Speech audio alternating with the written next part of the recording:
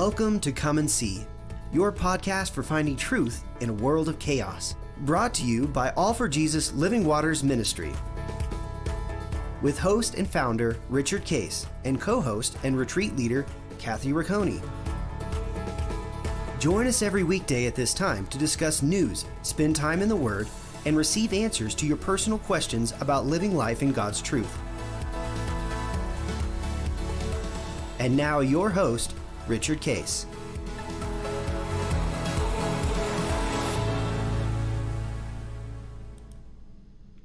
Good morning, Kathy.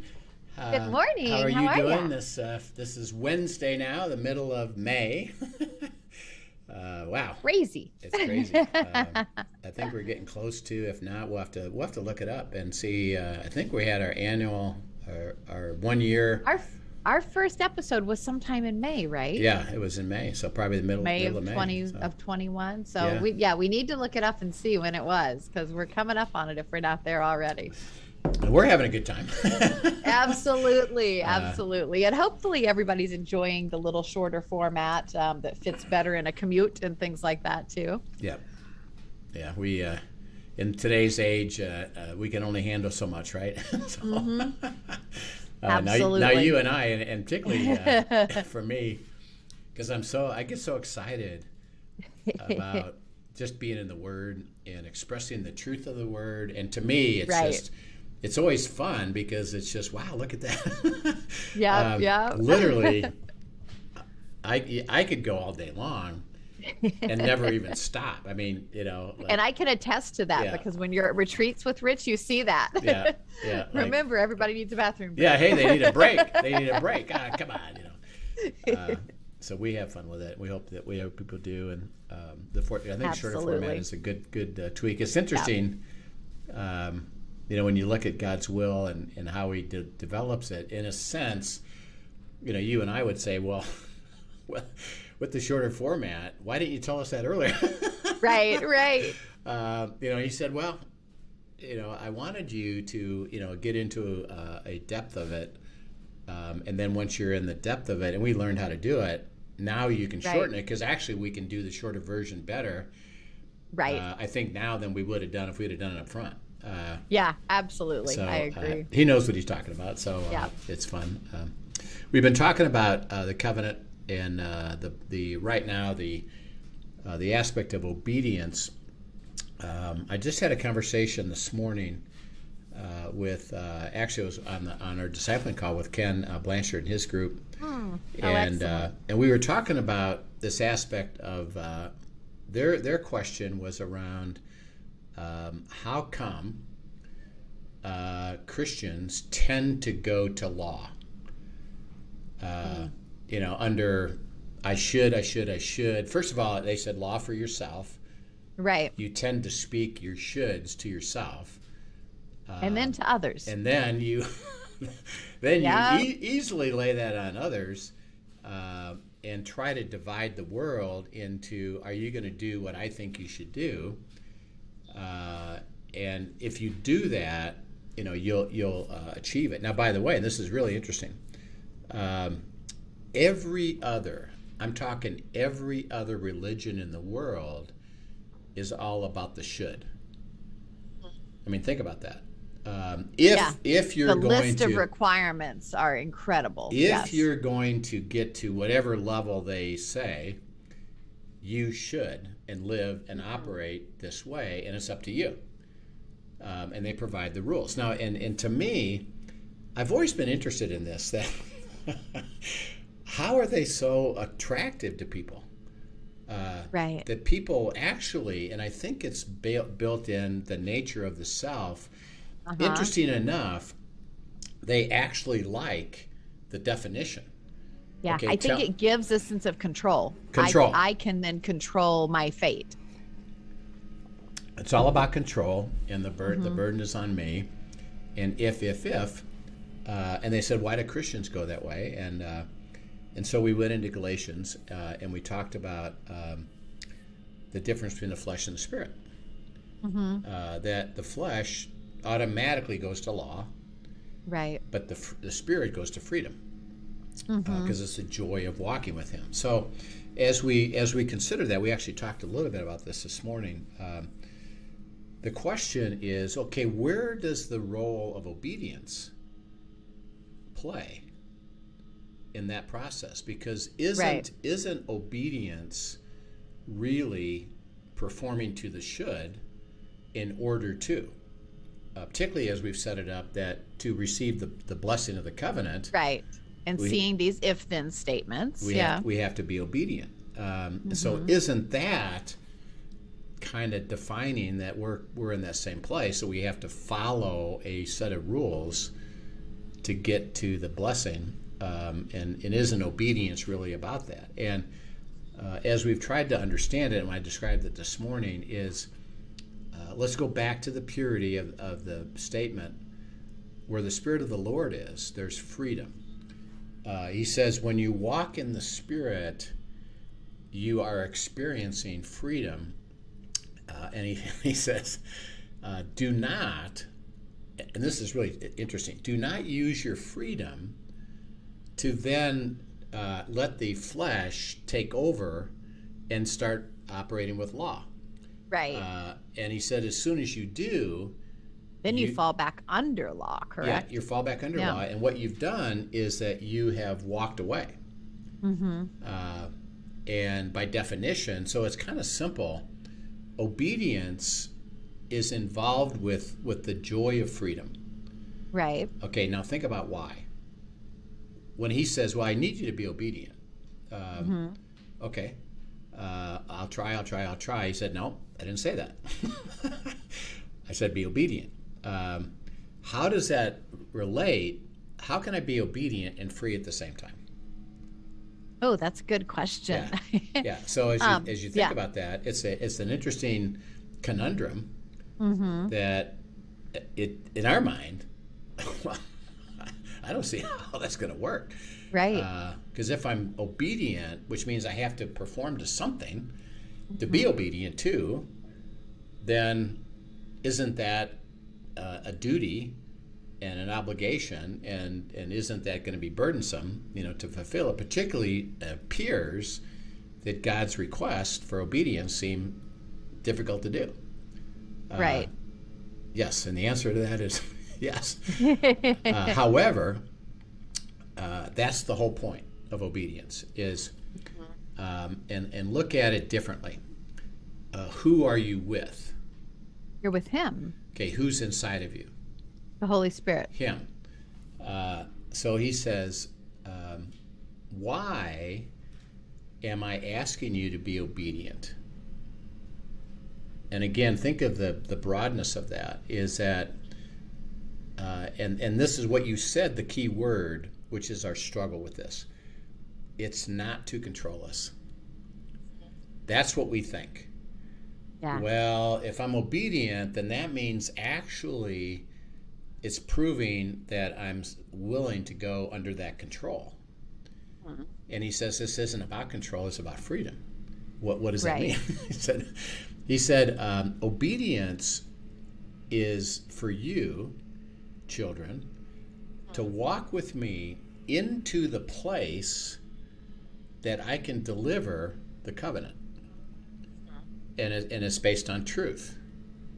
Because I can't violate the truth. Now, what is the truth? It's the way that life was always intended to be, to deliver the beautiful, fantastic, exceptional life that Adam and Eve had before the fall. And he said it's all based on truth. And he said I can't violate that truth.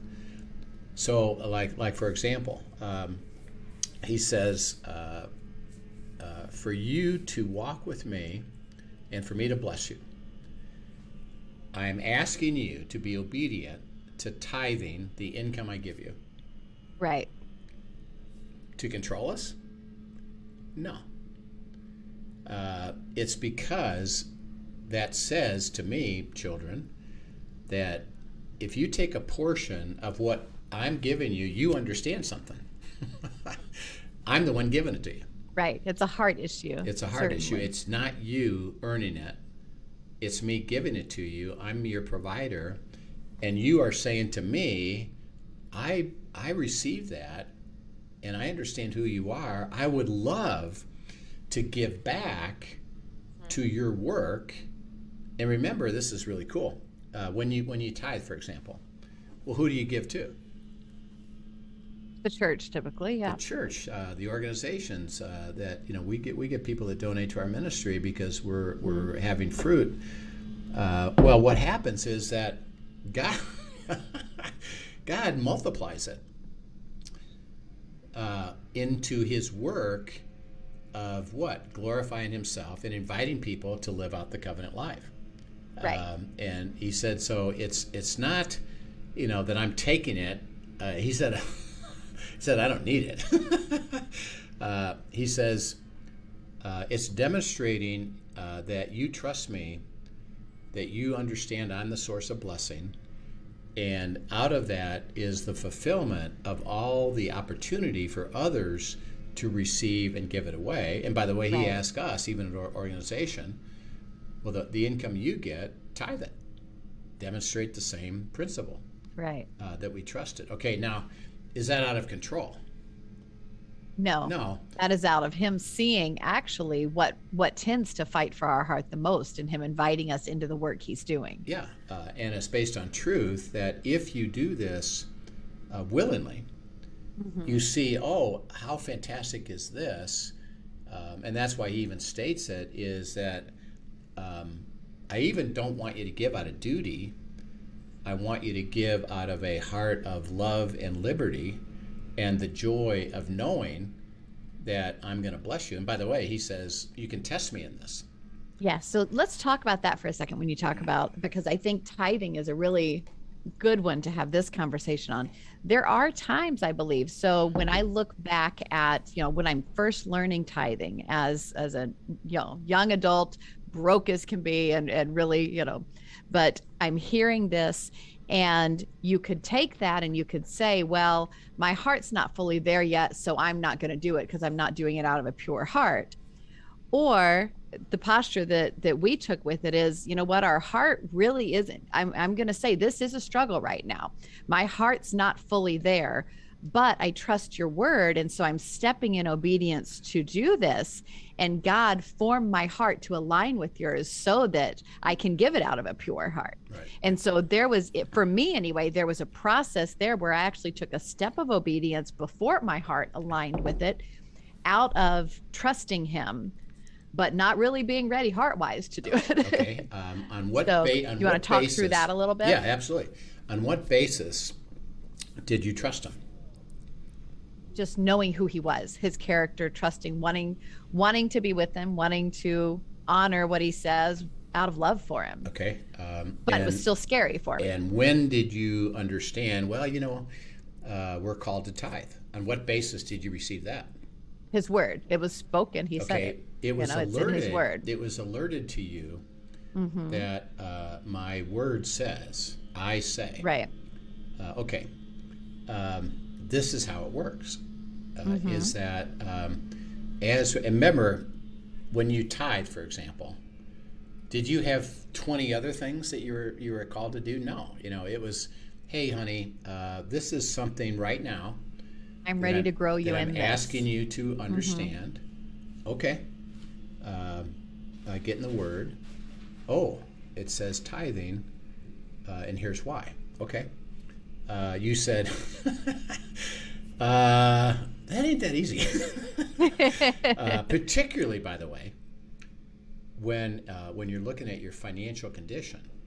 Right. And it's, I can't tithe. If I do, I'm going to have less money, and I'm already struggling. Right. So when you bless me, I'll tithe. Right. And God says, no, it's the other way around. And sorry, I can wait longer than you.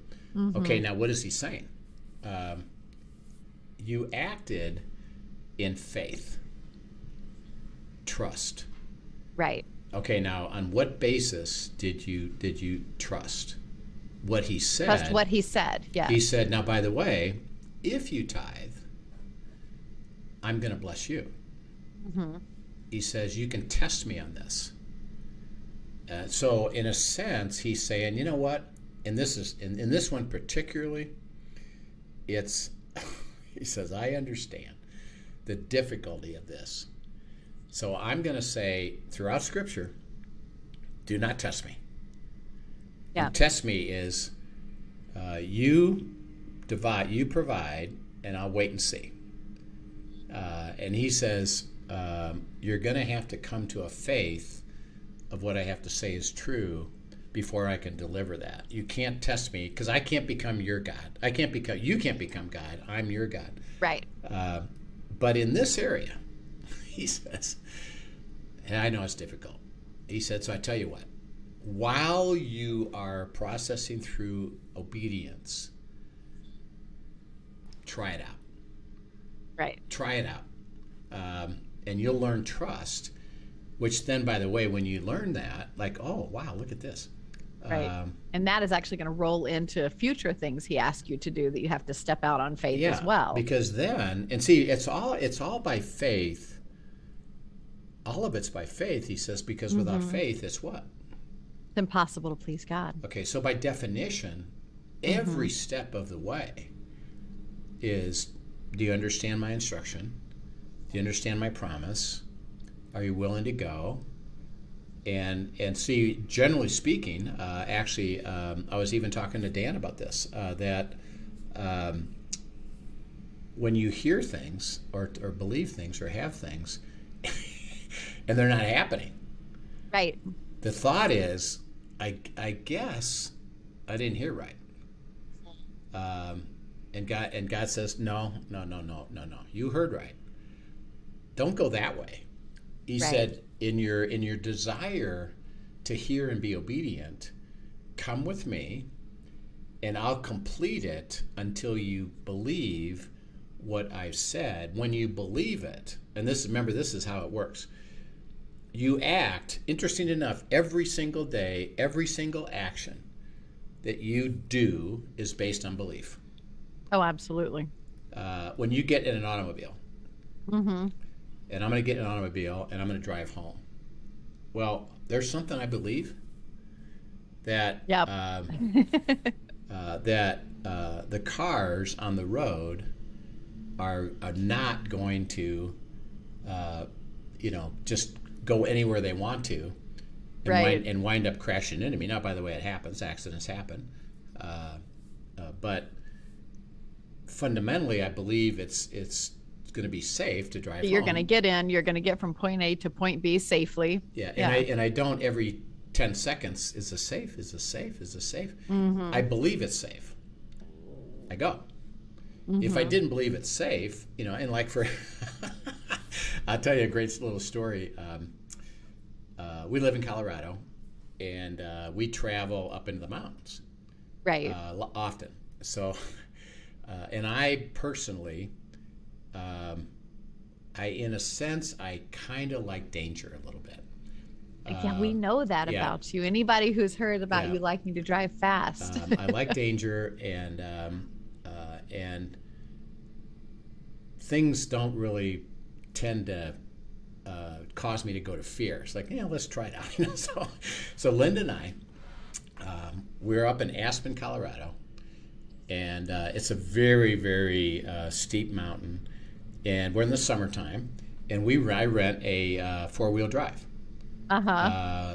Jeep that's completely open, doesn't even have doors on it.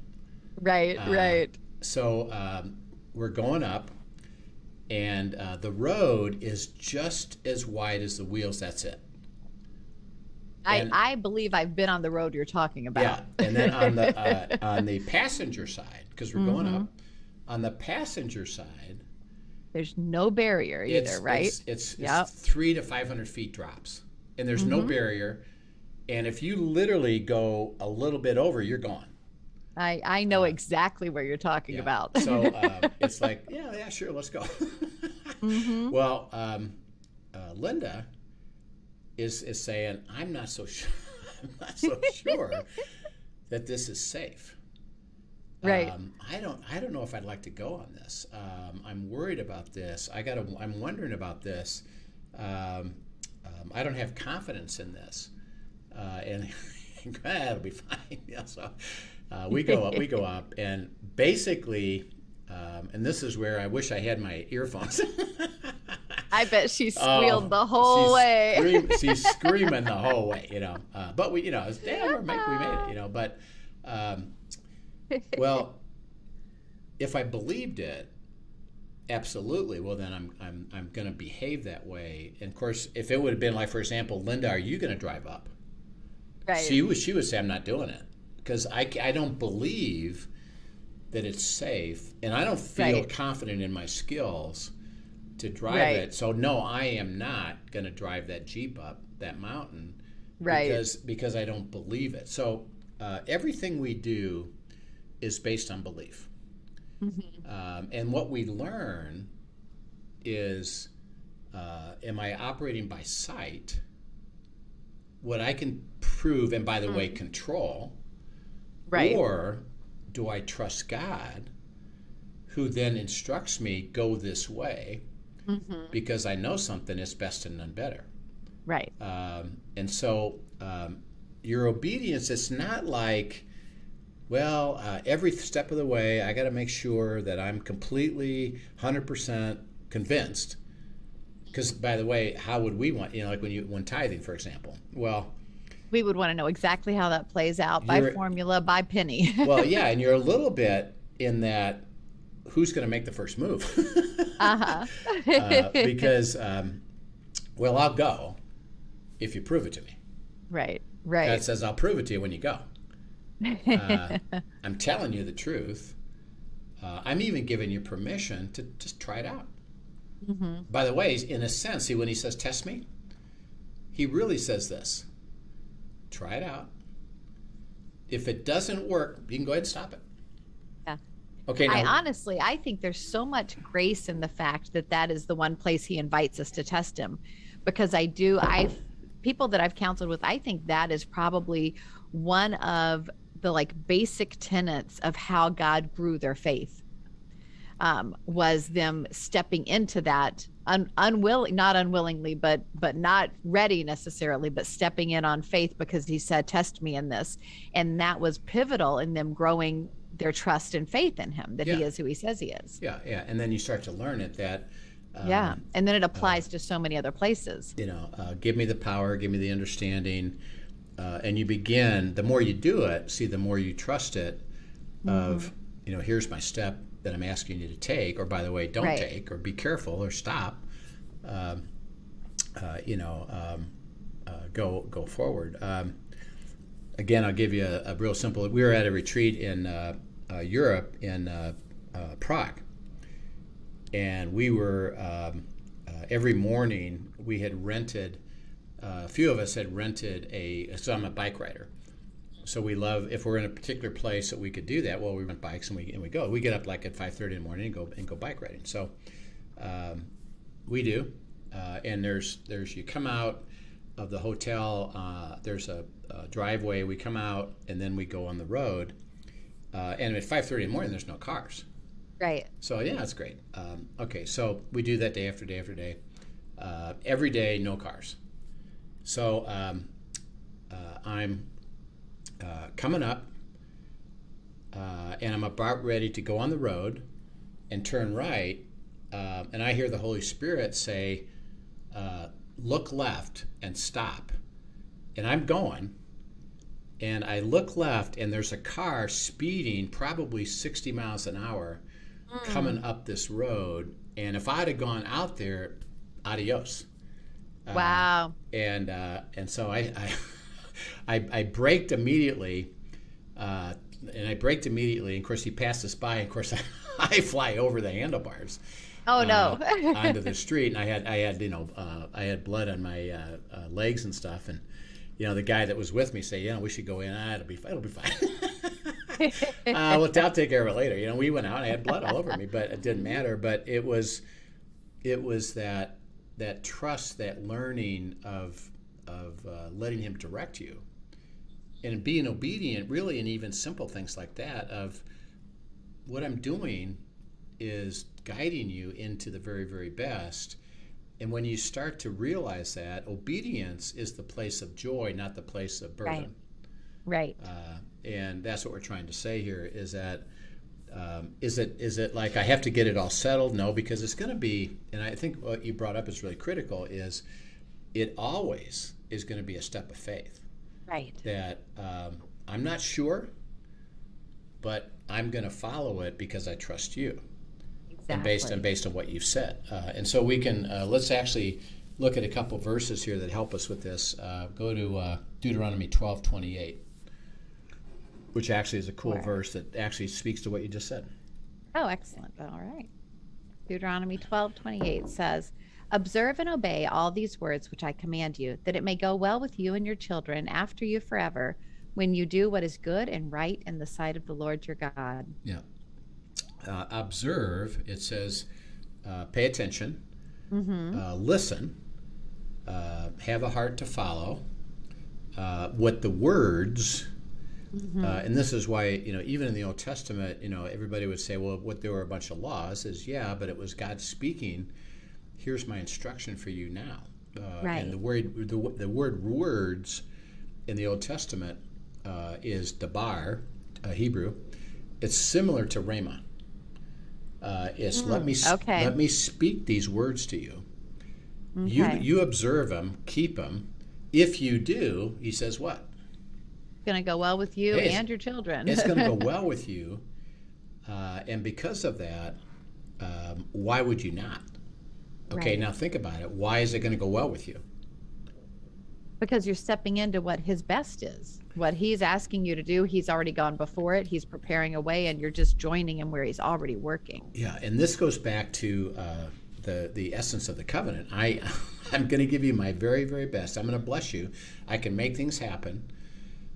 And as you trust that, your heart goes from duty or you're controlling me to following to get to the place where he has already ordained is the place he can deliver this thing, because it's going to go well with you. And the word there is it's going to be pleasing, pleasant, joyful.